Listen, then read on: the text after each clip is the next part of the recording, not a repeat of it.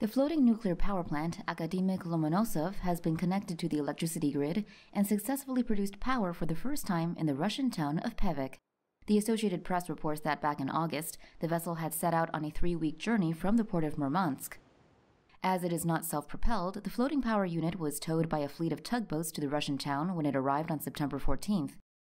According to a news release from Rosatom, the company that designed the floating plant, the vessel is 144 meters long and 30 meters wide. The Akademik Lomonosov is equipped with 2 reactor systems, each with a 35 megawatt capacity. The reactors produce steam for a turbine that will then generate electricity. The vessel is designed to provide energy to port cities and offshore gas and oil extracting platforms.